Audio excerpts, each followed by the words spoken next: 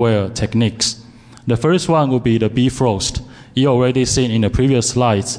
This one is a very famous bot that being used in Chinese hacker community. And its Chinese name is called Rainbow Bridge. And the phrase is actually from its icon being used. So you can see the icon is a rainbow bridge. So that's its Chinese name. And this bfrost, it uses code injection. So it's not DL injection, it uses code injection. So the only way you can find this suspicious code injection, you have to scan the memory and then try to find the P image. And then you will notice that it tried to do code injection into the IE browser, and then it will access a series of URLs. And the first one, if you notice that the first one it tried to access is Microsoft.com. It actually tried to check if the network connectivity is available or not. And then it tried to access some CNC servers. These CNC servers are actually named after Chinese vocabularies. For example, the one that we highlighted is actually called may I know, you ask a question, may I know, the phrase is called 请问, may I know?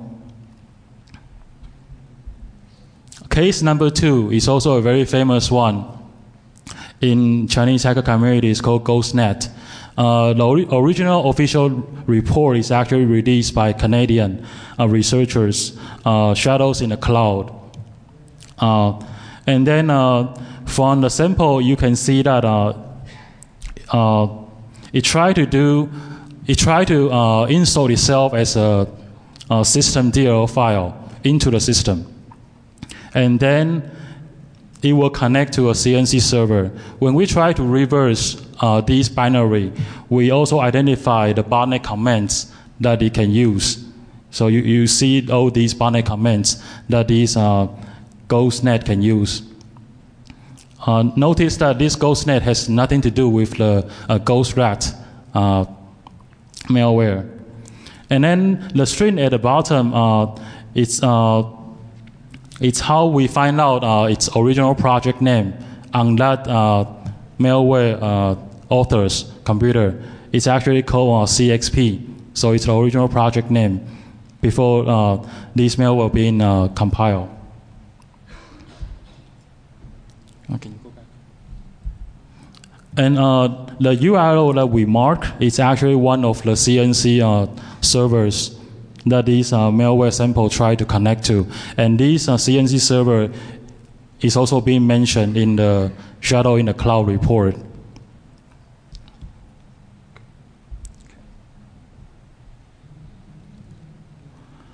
The case number 3 is DFN666.net samples that we collected a few months ago through the mass SQL injection attack that have been launched recently, starting March.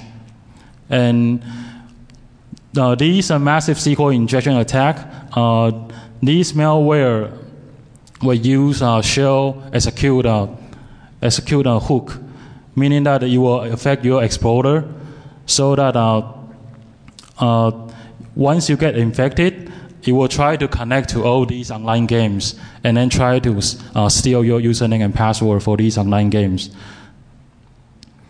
We have a very detailed story about this massive SQL injection on our blog. And this one is still ongoing nowadays. So even though its first experience are back in March, and it's still ongoing. So the last one would be the Zeus bot. It's also another malware that we study. And this one is a very famous one as well.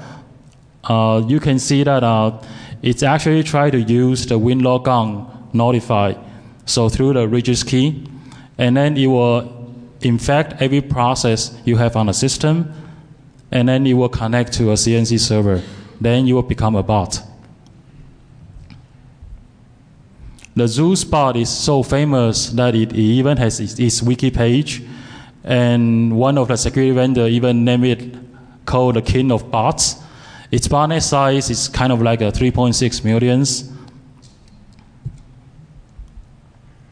So now we will go into how we do malware clustering, because we already know so much about malware, and then we know how to study them, we know how to do forensics on them, we know all their techniques. Then how do we do clustering?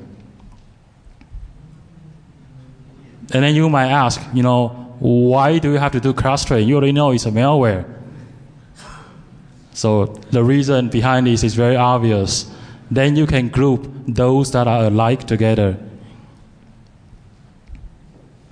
So the way we do malware clustering is we try to compute the similarity between these malware instances. And so our final result, we will have to come up with a similarity matrix, which is a score that indicates how similar any two instances are compared between each other. So we will build a similarity matrix of the malware samples that we collected. So among the test sets that we have, it's more than 400 malware samples. We do forensic reports on all these malware samples. And then we try to extract the 3 significant features that we just mentioned: installation environments, memory layout, and suspicious malware behaviors. And then all these features, they will have a score. They will have a score. And then for every malware that have this score, it will compare against another malware instance. And then you can get a similarity. And then we compare with every malware instance. You get a vector of similarities. And then finally, you get a matrix of similarities. And this is how we come up with the matrix after all. And then we automate this process through our tool called ZeroBox. So ZeroBox will scan all the malware samples that we have, make it execute, and then study it, get a report, and then come up with the matrix, and then do the clustering. And then you will be able to group into different groups. In our test samples, we actually have 408 malware samples that we collected on the 8th of July this year. Because we have a product called Hack Alert that can scan websites for Trojans that are already on that website, and then we collect all these malware samples. And then we also test against these malware samples on some existing antivirus, and the hit rate is not that really good. Some vendors have less than 20%, some vendors can have 50%. So these malware are really new.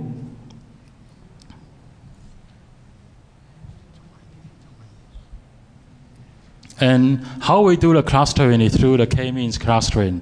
But we will not get into too much details on why we choose this one. But the clustering mechanism we use is k-means clustering. And you see the similarity matrix, and you see a lot of colors. The reason that it has a lot of colors is because we model these scores into RGBs, because we want to visualize it. Humans has more feelings with visual pictures, so we try to visualize it. And then if you look at the first block, you see some patterns that are alike. Maybe you don't, but we will get into that. So this is the first block. Okay, did you see any color patterns?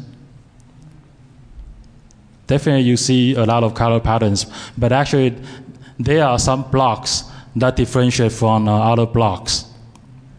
So for example, if you look at the second line, you see the upper corner, there's some gray colors, and then you see it becomes a little pink over the skin color, and then it becomes more purple, and then becomes more like a pale white again. So it seems that you can see 4 blocks within this big block. Okay, so simply by visualizing it, you already can group these colors into 4 blocks. I hope that you guys are not feeling dizzy. Okay. Yeah, and actually every line, as we mentioned, it's a similarity vector. How these malware instances compare against other malware instances. So every line represents a malware instance. And then we use the antivirus to double check whether it's a malware or not. And you can see all these malware different namings used by these antivirus vendors.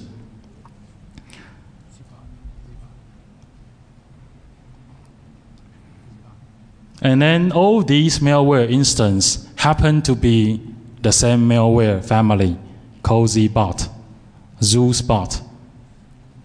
So even for the first upper block, it's all ZBot. And then even the second block, it's all ZBot. So a total of all these 26, these are all ZBot instances. And because there are some ZBot variants, instead of only believing in these antivirus, we actually try to do manual inspection by our own. We try to double check these are really ZBot malware instance, and then we try to find their versions so that we can tell which variants they are. And there are actually some different bot commands in these different ZBot binaries. So you can tell their different versions.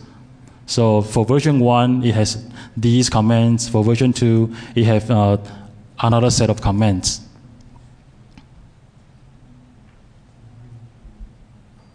So after our manual inspection, we are able to identify different ZBot variants. So the upper 3 blocks all belongs to version 2 ZBots, and then the one on the bottom are actually ZBot version 1.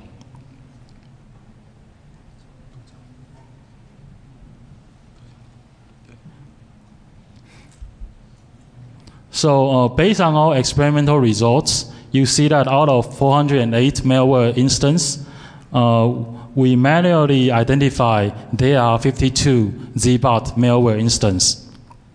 And then among these 52 malware instances, ZBot malware instances, they can be clustered into 4 groups. One group is V1 variant, and then 3 groups are V2 variants. When we compare these clustering results against antivirus results, they actually match with each other. So our malware clustering have the same accuracy as the antivirus. While these antivirus tools, they are only able to identify 26 of them, while we can automatically cluster the all 52 instances. So even though we don't have signatures, because we know how to cluster them, their colors tend to be similar. Then we are able to say that, okay, these malware binary are actually a ZBot family.